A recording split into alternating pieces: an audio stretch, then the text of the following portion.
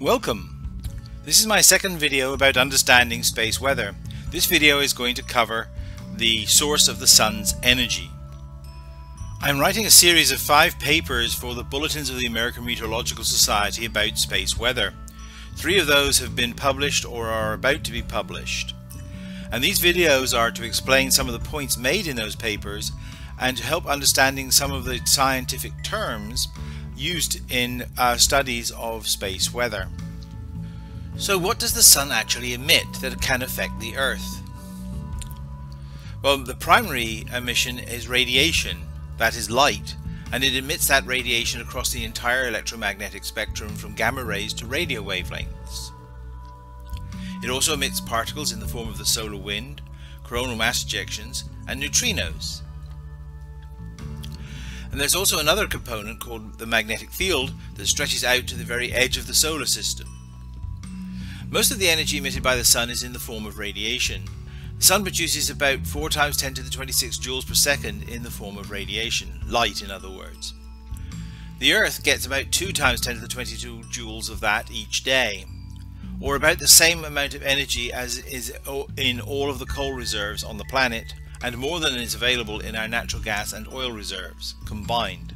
If we could just capture 0.006% of that sunlight, all of our energy needs would be fulfilled, and we would not have to burn any more fossil fuels, ever. Well, where does the sun get all of its energy from? There have been many theories put forward over the years. One of the initial ones that it was a chemical reaction like the burning of coal, but that would give the life of the sun to be very, very short indeed. The second one was that gravitational collapse was causing the sun to warm up and produce all this energy. However, that too produces a sun with a very short lifetime, and besides which we've not been able to measure any significant change in the size of the sun. The only one that fits is that there's a nuclear fusion reactor going on in the center of the sun, and that relies on Einstein's very, very famous equation E equals mc squared, which basically says you can get a lot of energy from destroying a very little mass. So how much mass does the sun lose to produce all this energy? It turns out to be about 4 million metric tons every second, and I've done a little calculation at the bottom of the screen here to show you how to get to the 4 times 10 to the 26 joules using those numbers.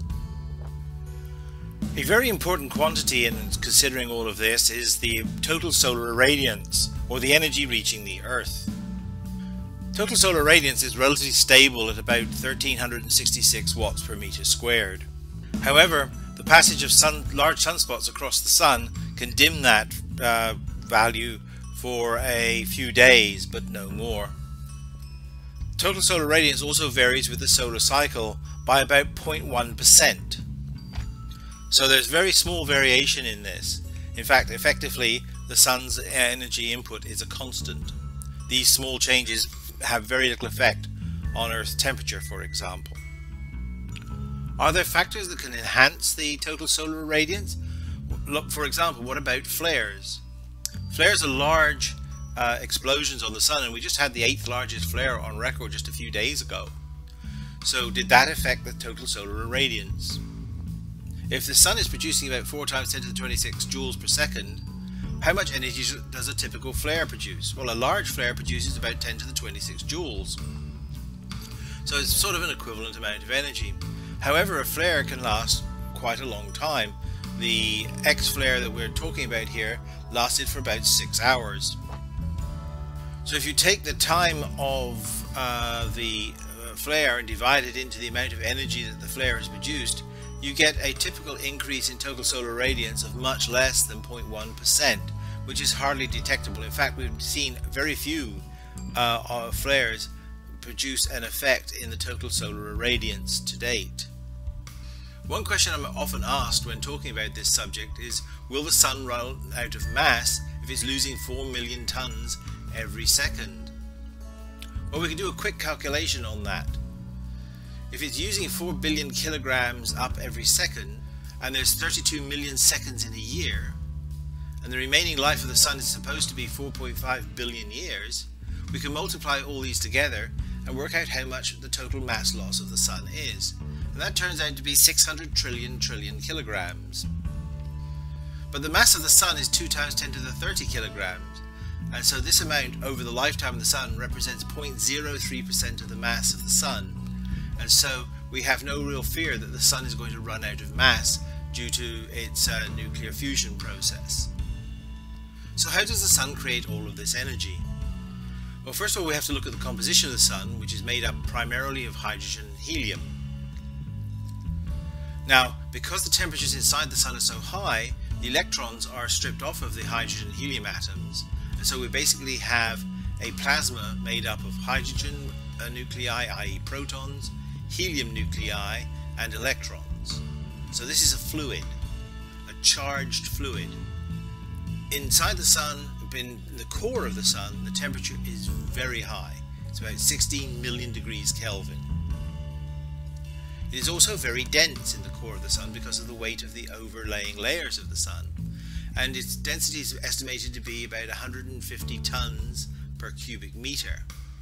Now that compares with gold, which is just under 20 tons per cubic meter. So the density in the core of the Sun is nearly 8 times more dense than gold. And remember, this is still a fluid, so some very strange things are going to happen under those circumstances of high temperatures and high densities, and one of them is nuclear fusion. Well, how does nuclear fusion work? Well, first of all, you take 2 protons and you make them collide, and that's going to happen quite often under these circumstances of very high pressures and very high temperatures. When that happens, you produce a deuterium nucleus, which is a proton plus a neutron. In the process, a positron, a positively charged electron, is emitted, and a neutrino. The next step is when you collide a deuterium nucleus with a proton, and that produces a helium-3 nucleus. That is 2 protons and a neutron. In the process of doing this, a gamma ray is emitted, which is part of the energy that we see eventually emitted from the surface of the Sun. In the last stage of this process, we have 2 helium-3 nuclei collide. They produce a helium-4 nucleus and emit 2 protons. So throughout this process, we've had the emission of a positron, a neutrino, a gamma ray. So we've been producing energy all the way through this process. What happens when the core of the Sun runs out of its hydrogen fuel? Well, that won't happen for about 4.5 billion years. But when it does, it will start to burn helium, and the very nature and structure of the Sun will change. It will become a red giant. It will certainly engulf Mercury, probably Venus too, and may even extend beyond the Earth's orbit. I hate to end on such a downer as that, so I do have a piece of good news. Some time ago, we eventually got the power company to agree to all the paperwork, a solar panel system, and also put in a meter to monitor how much energy we produce. As I've been typing this, our solar panels finished producing their first megawatt hour of energy. Now, as we don't use anything like that amount of energy ourselves, much of that has gone into the grid, and so therefore some of the electrons you are using to view this video may well have come from us. You are very welcome. Until next time, goodbye.